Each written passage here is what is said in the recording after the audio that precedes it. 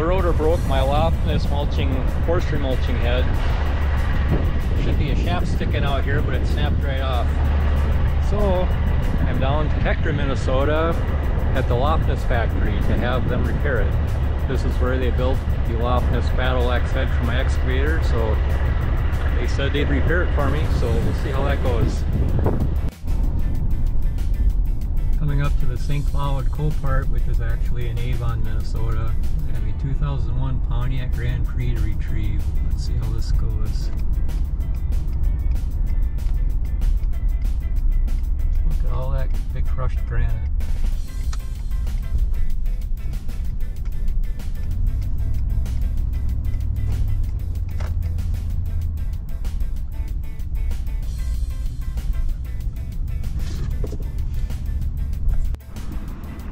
Here comes my car.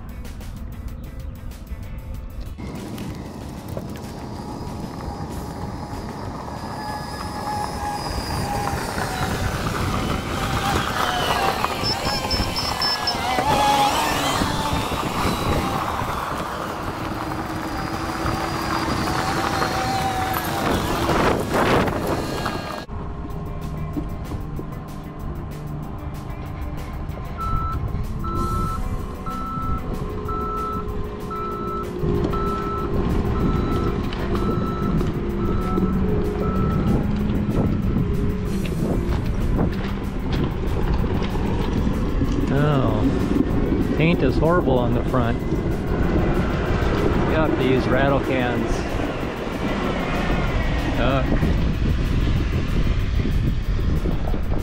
The rest of the paint looks really nice though, that's good.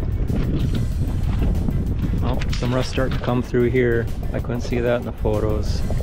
They have an open cell foam, urethane foam under here, and that absorbs water and then it causes this to rust out. This car is from North Dakota originally.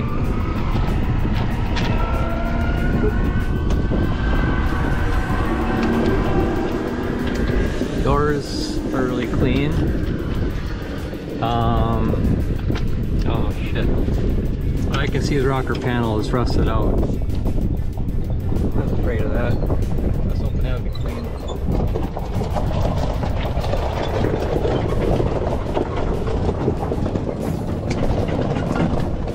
Back to the sunroof.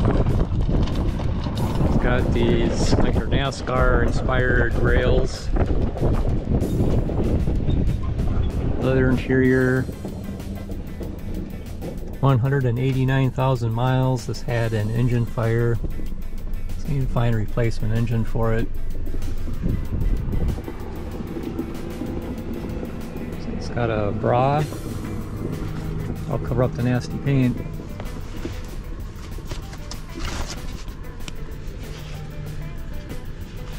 OnStar.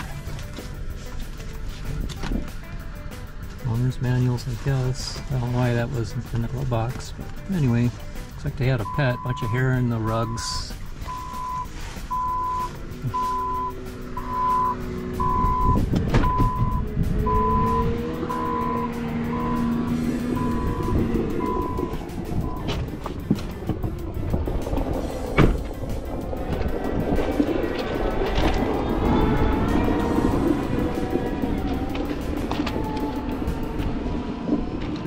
Up the paint here too. So this is a Grand Prix Special Edition. So that comes with a unique rear spoiler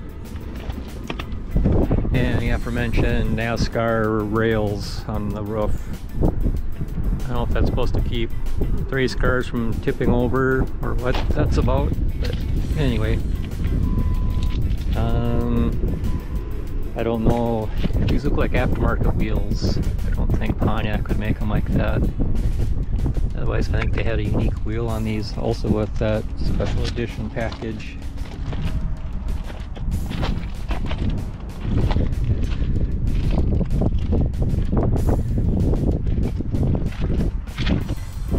So it's not as good as I'd hoped for, but it's a gamble you take. It needs tires, very little tread depth, very, very little.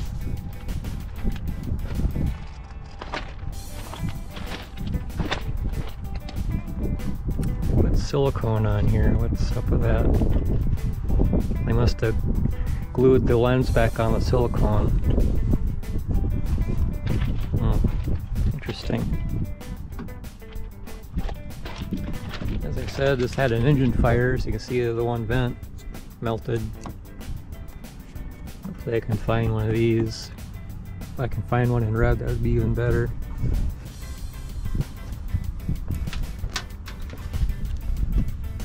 Looks fine back here. I don't see the cowl cover is melted. I'm gonna open the hood and check out the engine, see if there is damage, if it'll open.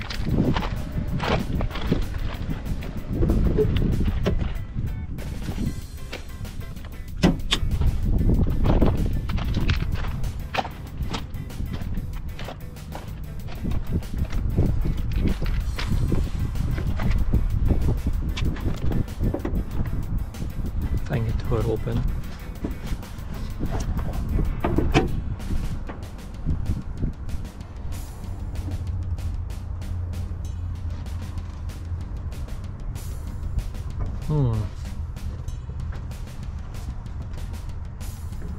Look at all that fire damage.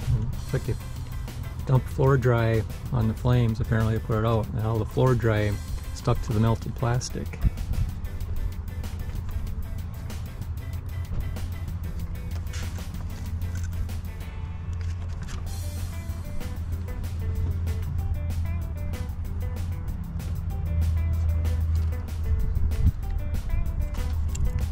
Could have been a lot worse.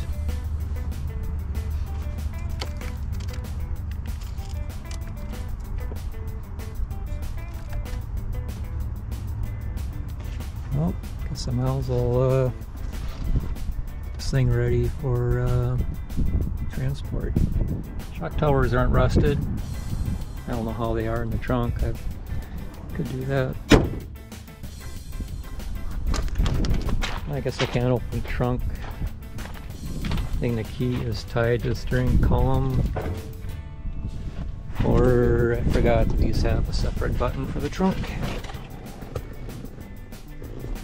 I don't remember.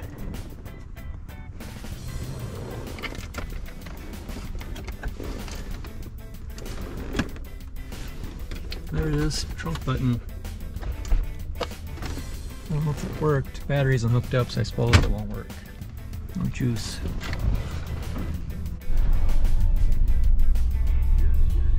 I'm up north of Verndale. I just picked up a set of wheels and tires for my 2023 Super Duty. They only have 5,000 miles on them. And got some step boards or step rails thrown in on the deal too, so I'm pretty happy. Never been up in this area before.